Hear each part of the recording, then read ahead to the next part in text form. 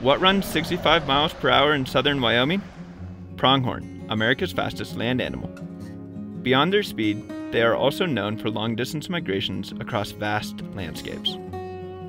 There used to be more than 20 million pronghorn across the prairies. Now they are down to 800,000, and half of those live in Wyoming. But pronghorn aren't the only thing that speeds across southern Wyoming. Interstate 80 is one of America's most important roads, but unfortunately, it fragments habitat for dozens of pronghorn herds. Wildlife collisions are a concern on the interstate, but the bigger problem is that pronghorn are cut off from places of refuge, especially during the winter. In bad years, they sometimes get hit because they are trying to cross to areas with less snow. Over time, the biggest problem is getting cut off from habitat.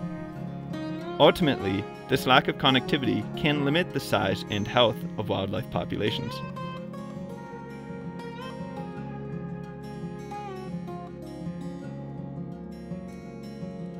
I'm Ben Robb. I research ways to reconnect pronghorn habitat along Interstate 80 in Wyoming. One solution is wildlife crossing structures. Near Pinedale, Wyoming, biologists have found that pronghorn overpasses improve connectivity. Nevada and Utah have recently built wildlife bridges across I-80. These wildlife bridges cost millions to build, so they need to be put in places where wildlife will use them.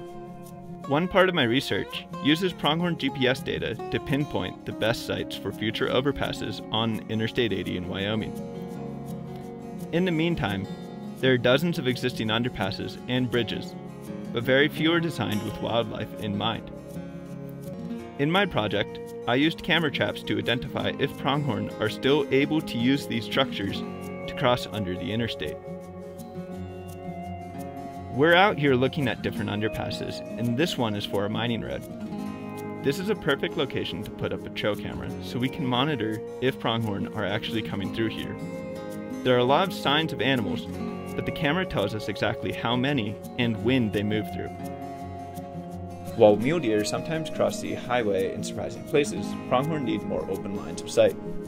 For example, we've documented one pronghorn crossing near Table Rock, but the vast majority of animals don't even try to cross I-80. That's because the crossings don't have wildlife-friendly fencing, and they aren't near existing movement corridors. All of this makes Interstate 80 a serious roadblock for pronghorn populations. This research will help to identify and potentially improve existing crossings for pronghorn. If they are finding ways through underpasses, maybe we can enhance them for better connectivity. We hope this work could be a roadmap for reconnecting big game habitat, so people and wildlife can be safe and get to where they need to go.